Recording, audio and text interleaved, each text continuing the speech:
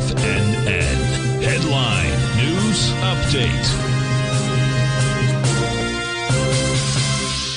Okay, folks, Larry Pesavento for TFNN, and I've been able to get permission from Tommy Jr. and Tommy Sr. to do my rendition of the Leonardo da Vinci's Last Supper, and here is the chart of the Dow Jones E-mini going back about a month.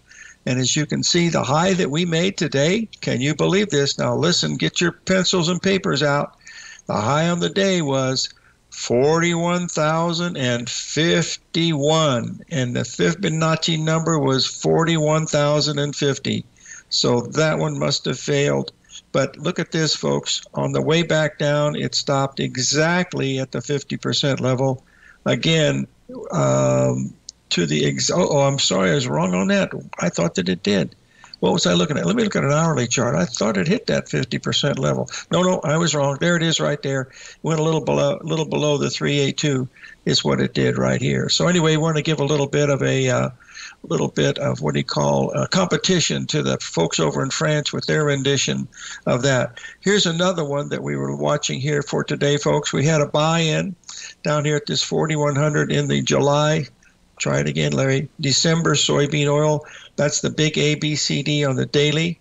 Right down in here, we've had a pretty nice rally. It's up about $500 from what we've had a type of a move, which is pretty good. But those of you that like ABCDs, I wanted to show you one here this morning. Now, these are small, but these are ones that take you to the wall and give you a couple of bucks when you need them. But here is the low in the soybeans today. As you can see here, we are making a beautiful 135 pattern coming in, just as nice as possibly can be. We'll draw that in so you can see it. Now, it's a smaller pattern, I agree, but these smaller patterns lead to the bigger patterns, and that's what we've done so far is make that 3 drive. Now, this could be a pretty good bottom. We've rallied 20 cents. That's a pretty big rally. We didn't get any 382 on the pullback here, but that we came pretty close. We came within a penny of getting a 382. We might get it a little bit later. We'll have to wait and see. But we got a lot of things to cover today.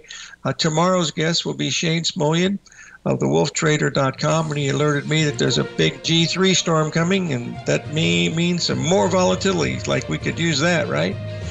We'll be right back, folks. 877-927-6648.